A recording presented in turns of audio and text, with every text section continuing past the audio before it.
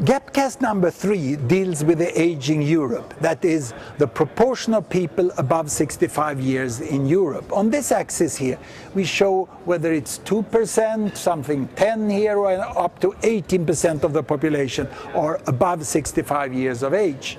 And here we show the family size, whether it is 1 to 2 children per woman or whether it is up to 7, 8 children per woman. Every bubble is the country, the size is the population, and the color shows the continent. The brown over here are the European countries. This is North America and that is Japan. And you can see that the industrialized countries in 1961, they had 2 to 3 children per woman, and they had about 4, 5 up to 10% of their population above 65 years of age. And the developing countries were all down here with 5 to 8 children per woman and a very low percentage of people above 65. Now let's see what has happened.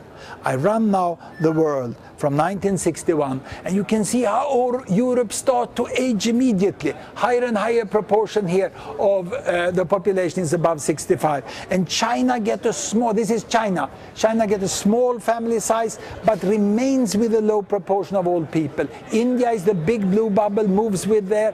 And in 2004, you really see that what we used to call developing countries all have very few old people in their population, but many of them, the middle-income countries, now have small families.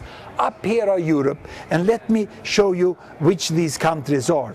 In the top here is Japan, and above that is Italy. Italy has 20% of the population above 65 years of age, and 18% in Germany, and we can make a blow-up of the European region. And I start from down here, and we take this part of the chart and we enlarge it, and then we can see that down here we have Turkey. Turkey with only 5% above 65 years. A young population in Turkey, still a family size of 2.5 child per woman. So they will remain with a very young composition of the population for a long time, you know. Then there's a little difference. There's one group of countries there. Who are they? Who are they? The prominent one is France here, which have a relatively high fertility rate.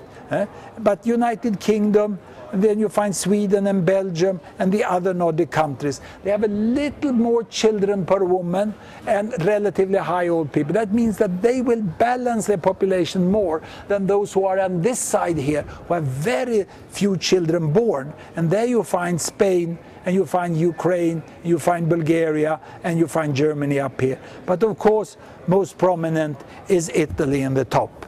And it's interesting to see that down together with Turkey here, you find countries like Mexico, like Vietnam, and of course this is China, which will have a much more favorable, economically favorable population composition than Europe for a long time to come.